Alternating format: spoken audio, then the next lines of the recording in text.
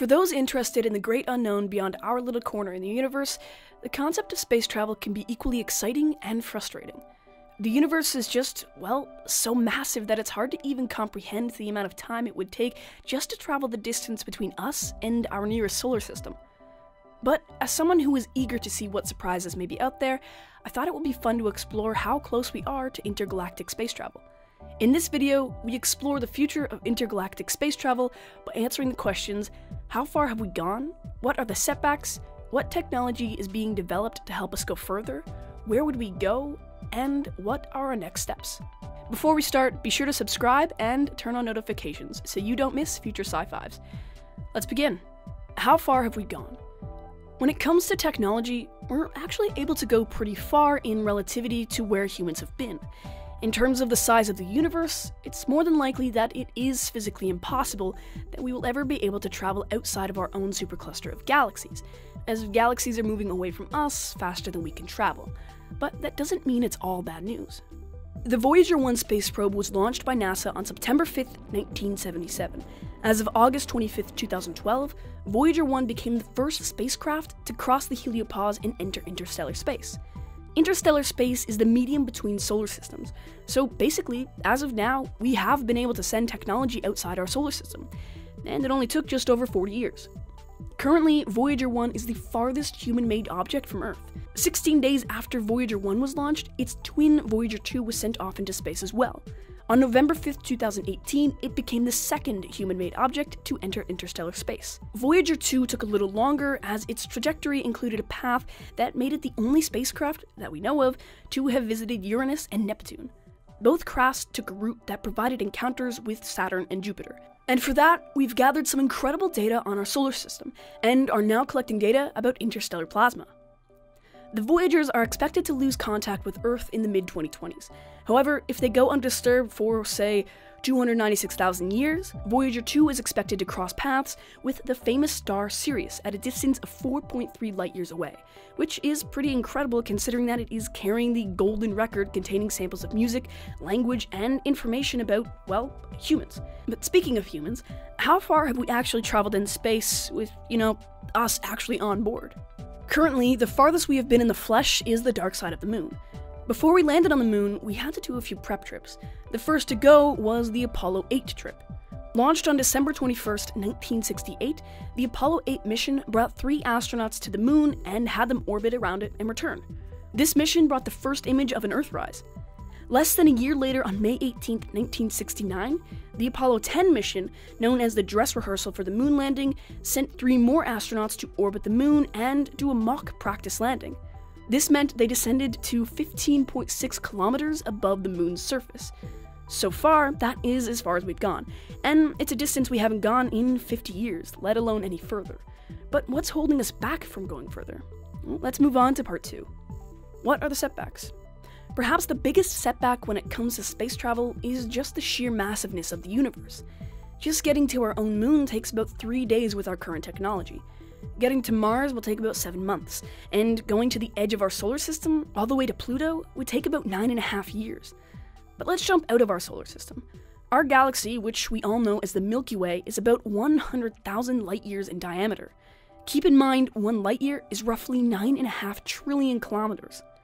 Just trying to imagine that amount of space is a ridiculous concept. Then think of traveling it. Even at light speed, that would take, you guessed it, 100,000 years to travel. But that doesn't rule out intergalactic travel. It just means we will likely stay in our own vicinity, which is still massive. So aside from pure space and distance, what other setbacks are we looking at when it comes to, say, visiting the Jovian moon system, or perhaps even our neighboring solar system? As you know, we have sent probes outside of the solar system, so why not humans?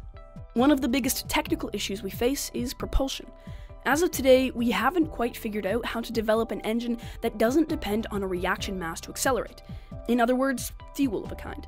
The more mass you require, the more fuel you need.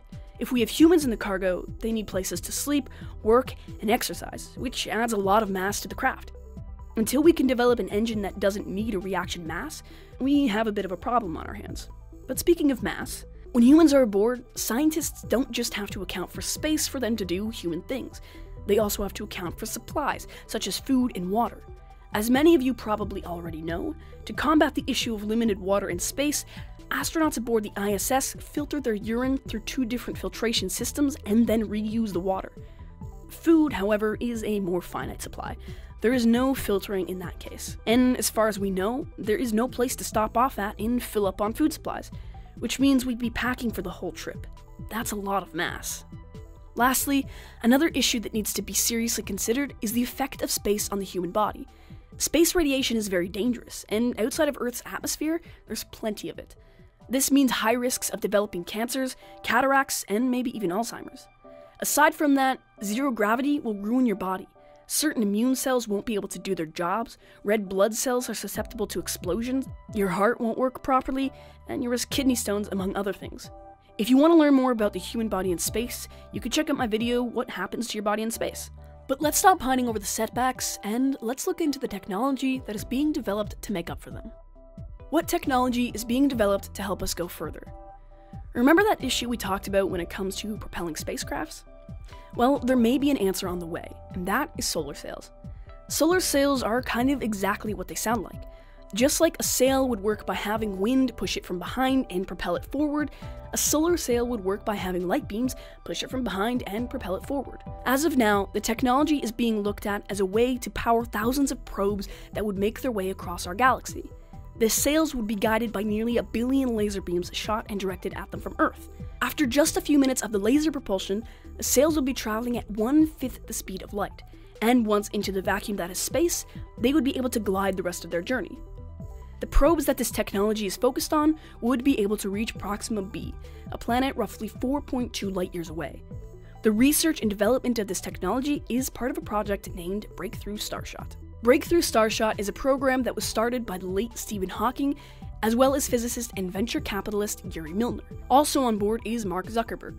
Near-Earth asteroid scout and solar sail expert Les Johnson, who works on the project, told National Geographic in the March 2019 edition that these solar sails are the grandparents of the beamed energy sails that will one day take our children to the stars. Okay, so we're on to something when it comes to fixing the issue of fueled propulsion. But what about the issue of the human body? A very seriously thought about idea around the issues of needing space, food, processes to deal with waste, and the issue of mental stability was essentially to put humans to sleep. More scientifically, the exact state humans would be put in is called stasis. Stasis in this context means an inactive, low metabolic torpor state for mission transit phases. A company called SpaceWorks Engineering is working on this very thing with funding from NASA. The cool thing about this technology is that there really isn't too much holding us back from really using it. Already, doctors will put patients with traumatic injuries into something called therapeutic hypothermia, which is very similar. In a simple explanation, doctors will use multiple different methods to cool the body down to 5 degrees Celsius, which lowers the metabolic rate by 50 to 70%. This gives the patients a few days to recover in a low-risk state. No drugs are involved, and there are non-invasive options to create the effect. Now, this technology isn't exactly Futurama where Fry is in stasis for 1,000 years, and humans are not animals that hibernate, so we don't really know how the body will hold up in long-term stasis. However, the lack of information is really just because there hasn't been much research on the process, meaning we can be optimistic as we don't have much to tell us not to yet. Even so, if we aren't able to perform long-term stasis, putting passengers asleep for a few days at a time would decrease the resources needed drastically. SpaceWorks has even stated that they're seeing some research that suggests we can put humans into hibernation for up to 2 weeks.